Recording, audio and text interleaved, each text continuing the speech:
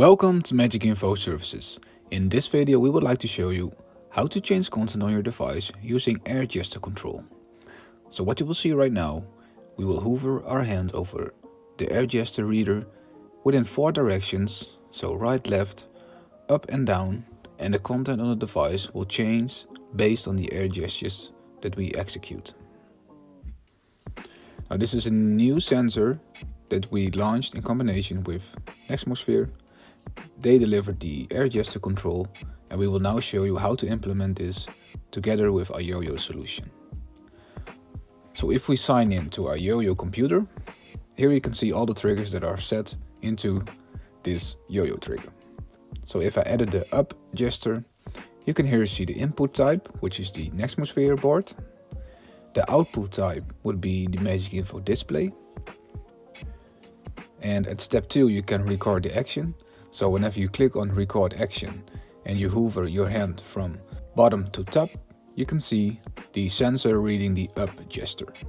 Now the trigger name will be up and the target is the IP address of your device. Now you have to do this for all 4 gestures. So this is my down gesture. Again, the same input type, the same output type, and with the record action I hover my hand from top to bottom. The trigger name will be down, and the trigger name is a naming convention that has to be found back in MagicInfo in the web author, which we will show later on.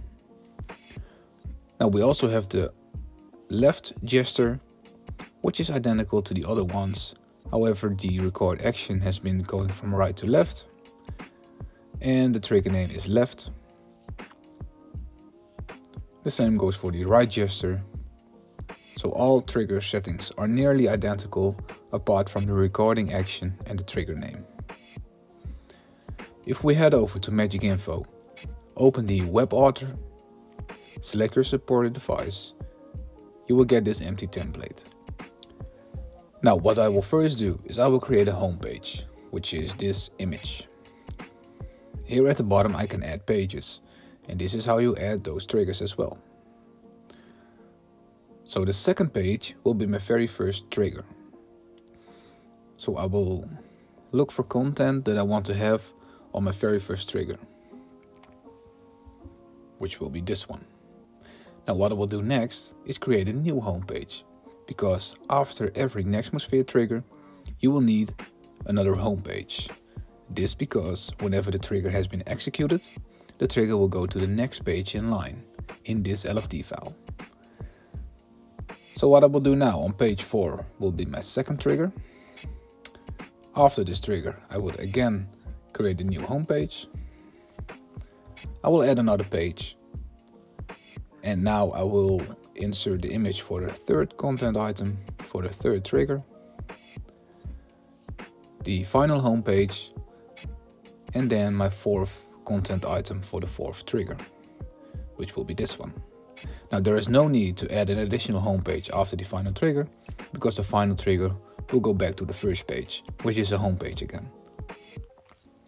Please make sure to have every single home page running on 24 hours, well, nearly 24 hours as you can see.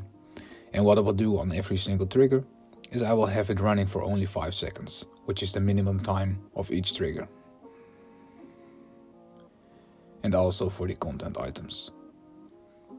Next step is go to the page, click on Edit Event, and this is the page where you have to fill in all the triggers. So I want my right swipe to go to page 2, my left swipe to go to page 4, my up swipe to page 6, and my down swipe to page 8. And the page numbers you can see at the bottom. So every other page will be the trigger, and all pages in between are my home pages. Now you have to edit these events on every single home page that you do, which I will do as following. And in case you want your triggers to overrule, so if you want to swipe from left to right really quickly, you have to do this on every single page. So then every single page has to have these settings.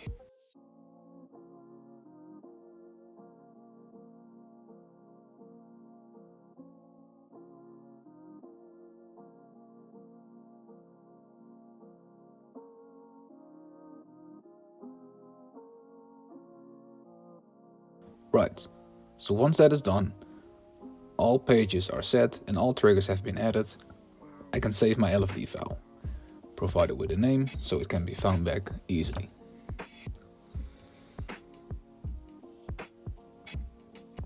Now there are two ways of scheduling your LFD file. You can put it in a playlist or you can schedule it directly. I will now schedule it directly. Select my supported device and create a new schedule. Drag and drop my LFD file into the schedule. Make sure to save the schedule with the right name. And here I will select my device that I want my triggers to be sent to. Hit save and publish and you're good to go.